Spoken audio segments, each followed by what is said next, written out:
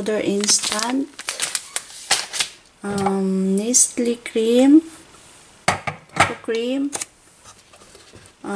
milk, graham, at saka sugar.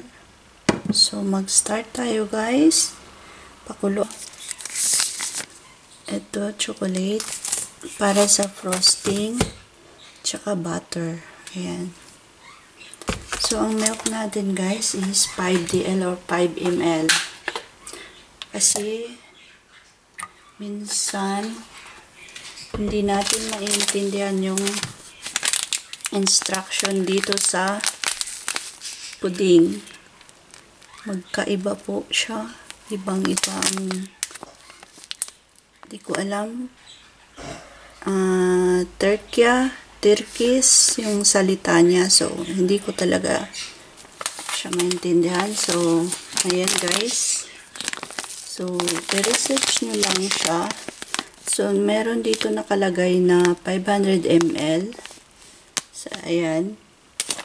I-mix natin yan siya sa ating milk at ating pakuluan.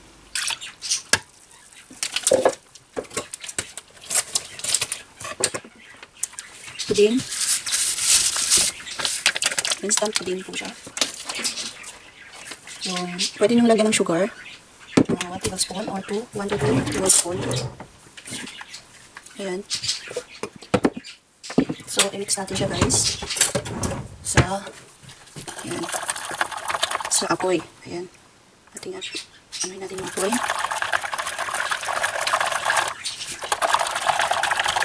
So, patience lang guys.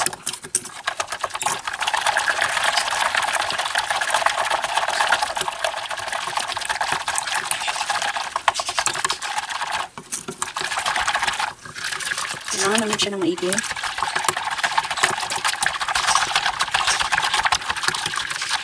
Huwag mataas yung fire niya kasi masunog yung sa ilalim. So, mahina lang guys.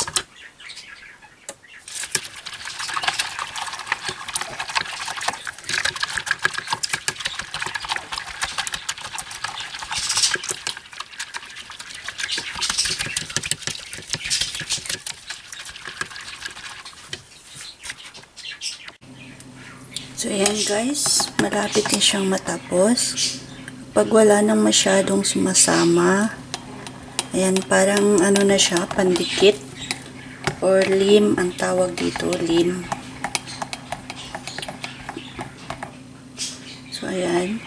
Pag wala nang masyadong sumasama, ayan, pwede na yan siya. So, ngayon, palamigin nyo siya.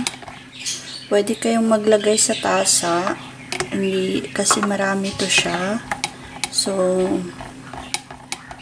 maglagay tayo sa tasa para meron tayong mousse. Ayan. Chocolate mousse. Ayan. Ayan guys. Diyan tayo. Ayan. Lagay natin. Lagay tayo konti sa baso.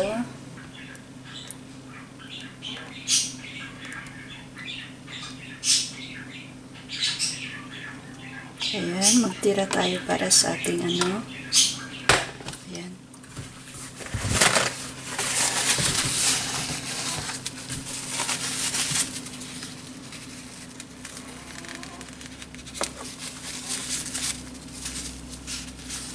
So, pwede kayong maglagay ng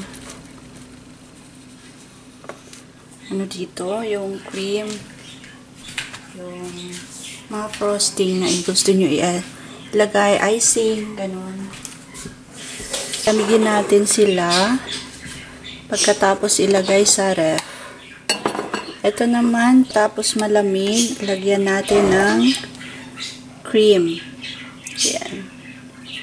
So, yan guys. Hintayin natin na ito yung pudding.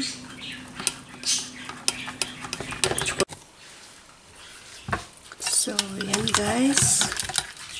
Ilagay na natin yung Nestle cream. Pwede dalawa, pwede isa. Ayan, lagay natin to. Mix natin na maigi.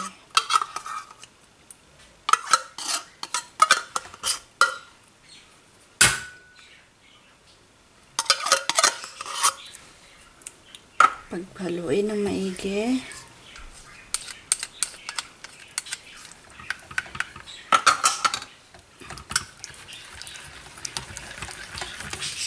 Malamig na siya pag inahalo niyo yung Nestle cream para hindi siya madaling masira kasi yung Nestle cream is mala natin na ilagay yung graham.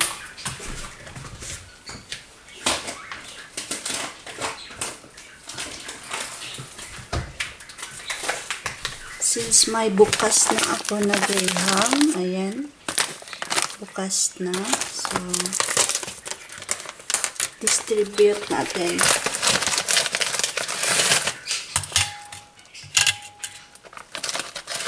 Ayan, distribute.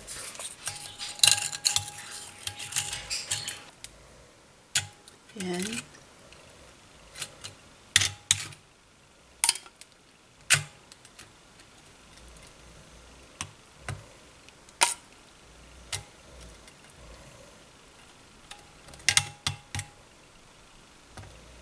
Depende sa anong dami nyo, guys.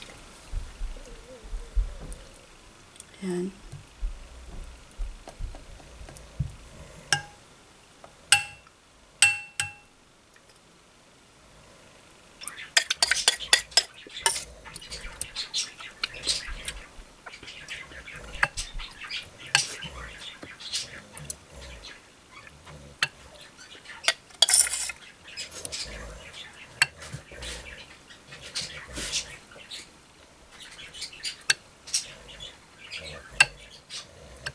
Butas, guys, para yung ano, di mag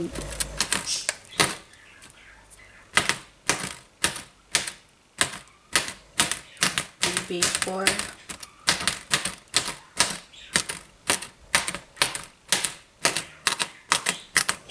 Para di siya magtubig sa ibabaw. Ayan, pwede na yan.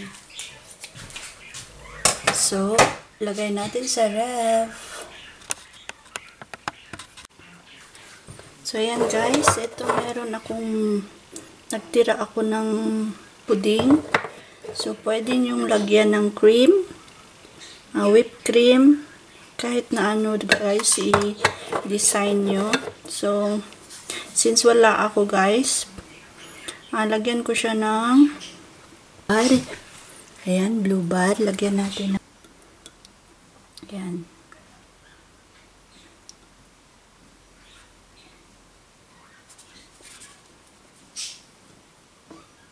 Ayan guys. Lagyan pa natin para mas marami, mas masarap. Ayan. So, pwede nyong lagyan ng whipped cream sa taas. So, ayan guys. Ito yung mousse. Pwede naman na whipped cream ang ihalo nyo sa ano nyo guys, sa chocolate nyo.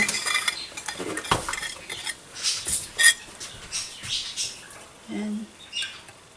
Dahan-dahan natin. Ayan.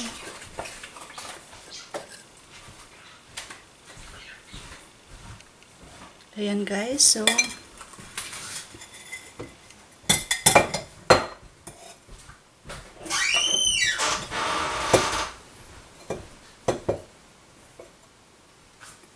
balik natin uli sa ref at hintayin